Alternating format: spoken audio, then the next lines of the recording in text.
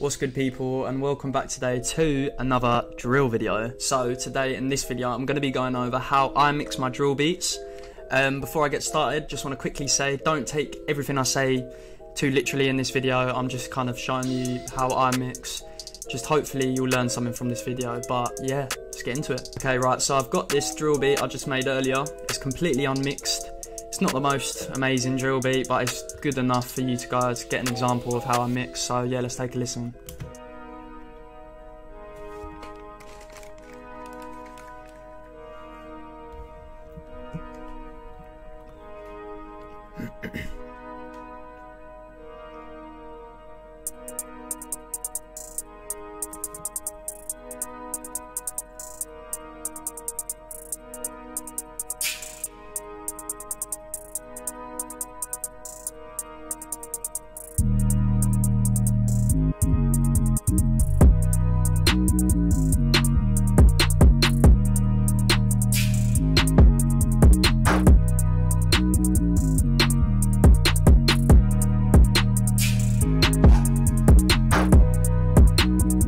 Right, so you get the point. So the first thing I do before mixing my beats is route all my drums to the mixer. If you don't know how to do this too quickly, all you have to do is open the channel rack, kind of highlight these little rectangles, open your mixer, right click one of the empty inserts and do channel routing and route selected channels from this track, and that will lay out all your sounds. As well, we're just going to put on the melodies as well. So do the same thing there. And I like to move my melodies to the front, so you can do this as well by holding Alt and then use the arrow keys, and then you can kind of position your channels. Okay, so another thing as well, this is something I didn't know for ages. Literally, I discovered this the other day. Sometimes I'd delete sounds I've got on my mixer, but the kind of properties and everything would still be on the mixer, and I just used to move it all the way to the end so you can't see it, but that will use up CPU and stuff if you've got effects on there. So literally, to set that to default, all you have to do is go File and then Default. That simple. Okay, so now we've got all our drums routed to the mixer, we're going to go to the spot where there's the most drum heavy in our track, which is here obviously. So we've got all the sounds playing here. Then when I mix first, I like to start with the kick in the 808 and then work through. So what we're going to do is we're going to open the mixer and we're going to solo off the kick. So to solo off, just right click this little on button and then it will just play the kick. Obviously we've got this bit looped so we don't have to keep restarting. But as you can see, the kick is clearly clipping over 3 there. Tell you what, let me make this bigger. So yeah, as you can see, the kick is clearly clipping over 3. So to easily fix this, just put a soft clipper on, fruity soft clipper, and there you go. It's not going to push it over 0. Now let's get with the 808. Now to me, the 808 is way too loud. You can barely hear the kick.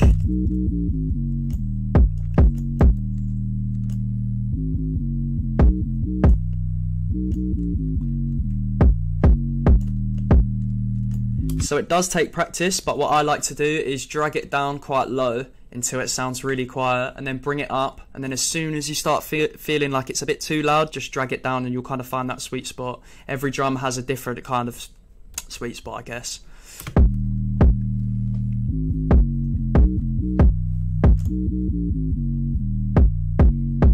I can also hear a bit of muddiness on the kick. I don't know if that's coming through, but sounds a little bit muddy, so we're going to go into EQ and just going to take a look at it and see if we can clear anything up here.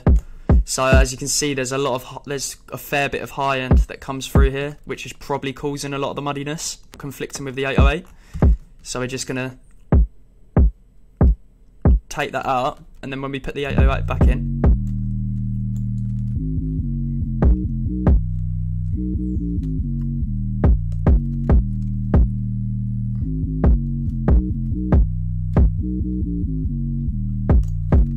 there, it's not as muddy now. Okay, so next thing we're going to do is just the snare. You can add reverb to your snare, but this one's already got a bit on it. But as if I was to do it, I'd show you how I'd do it. So open up reverb. We're going to put the dry up all the way, the dry all the way down, the wet all the way up, which essentially means there is none of the original sound coming through. That's what the dry. So when the dry's all the way down and the wet's all the way up, it's only playing the effect of the reverb. So we're gonna make the room size smaller.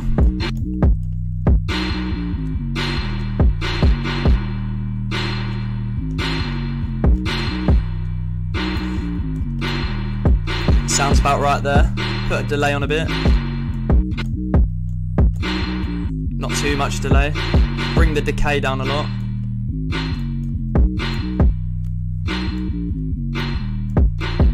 So it'll bring the high cut down actually. And then just mix it in with this on the mixer.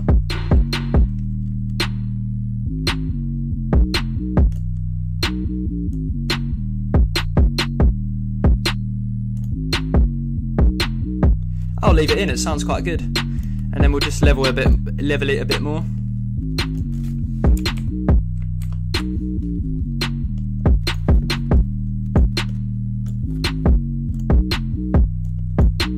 We're going to chuck a soft clipper on this as well, because as you can see it's clipping.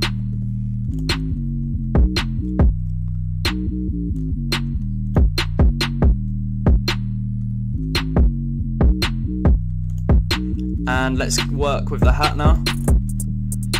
So that's sounding really loud.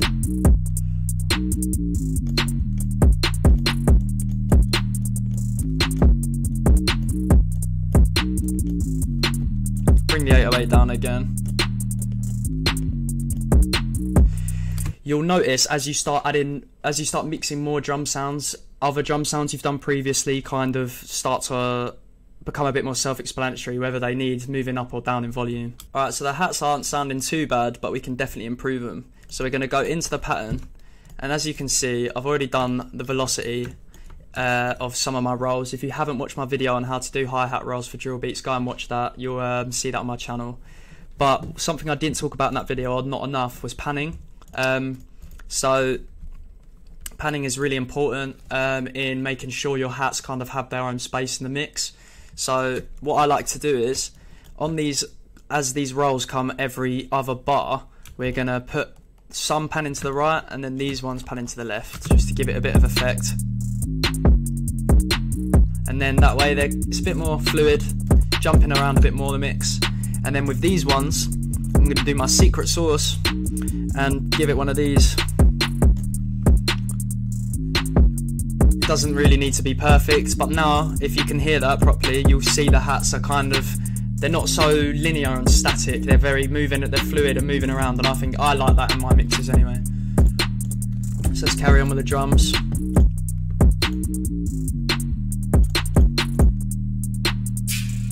That needs a lot of turning down.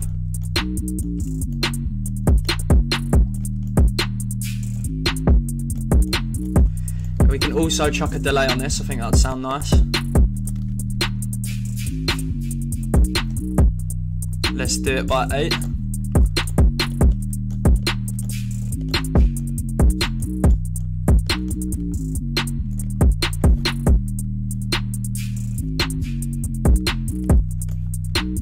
Yeah, I like that.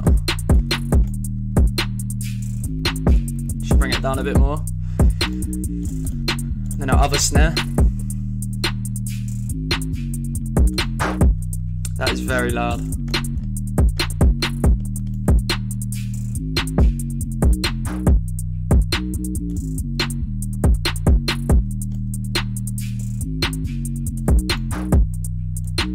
We're going to chuck the delay on that as well.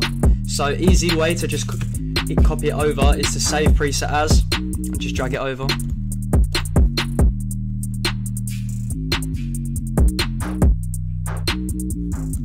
And we're going to change the delay time on that one because it sounds a bit weird. Let's try 6.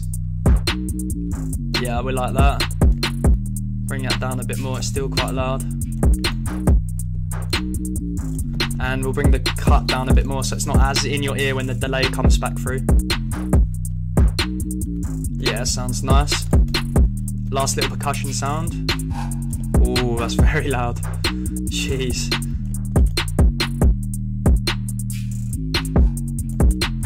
And we're going to pan that to the right a bit just to give a bit of variation. bring that down in volume a bit.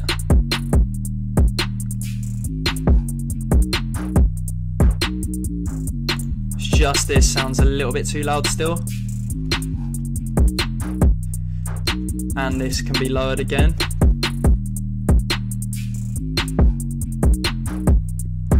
Now to me, that's all fitting in really nicely. And obviously we've still got to do our melody. So this is our main melody.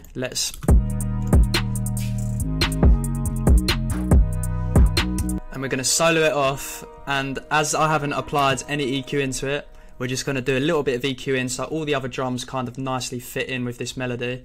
So we'll open up parametric EQ and let's have a listen.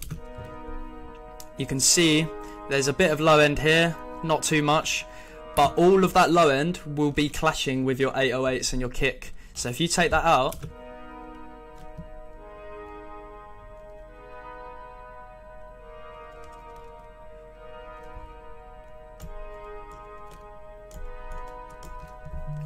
you can also do a cut on the highs as well.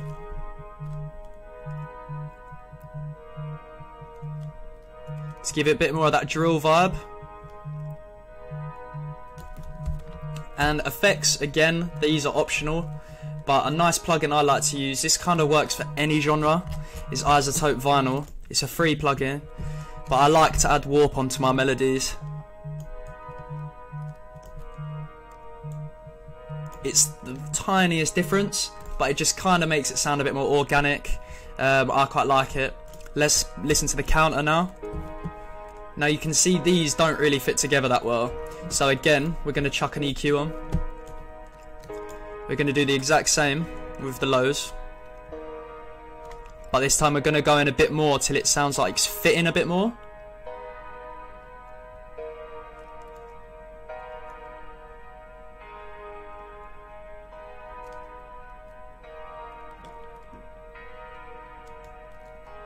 So we're about there.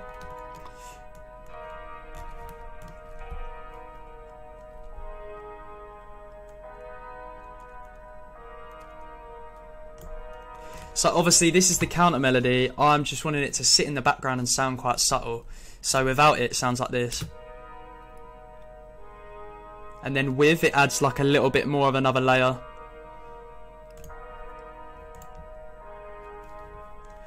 But you can still hear there's something clashing there, and I believe it will be this frequency.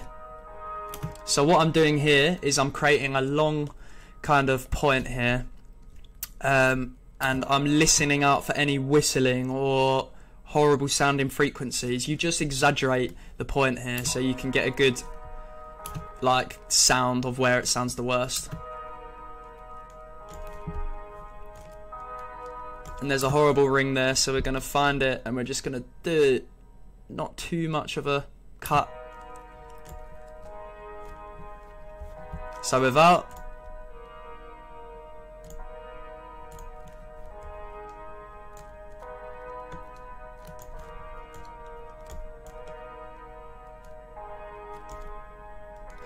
And we're going to cut some of this out.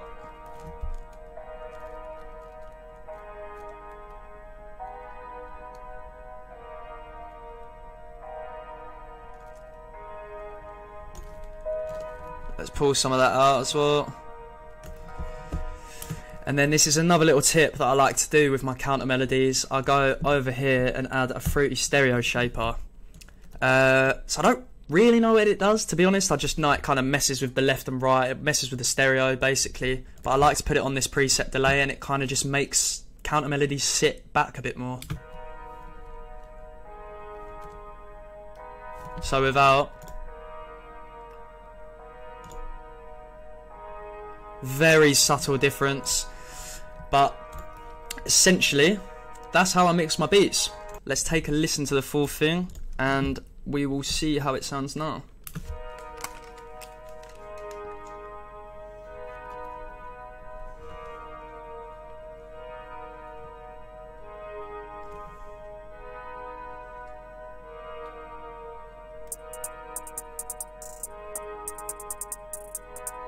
The hats can go down the tiniest bit actually. I'm so particular with my mixing.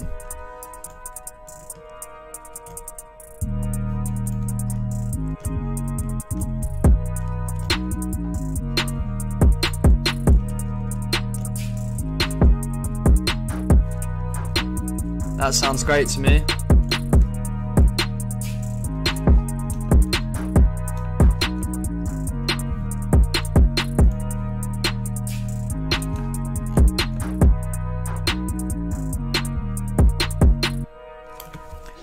Right, so that is the end of this video, guys. I do hope you learned something from this. Remember, don't take this too literally. I'm just kind of sharing my tips with you. Take something from it. Hopefully you learn something. But if you enjoyed this video, make sure you let me know down in the description. But if you enjoyed this video, make sure you go and let me know down in the comments. Tell me what I did good, tell me what I did bad, tell me what you want to see next. Like, just speak to me, because I'll reply to every comment. But yeah, that's basically it. I hope you learned something, and I will see you guys later. Goodbye.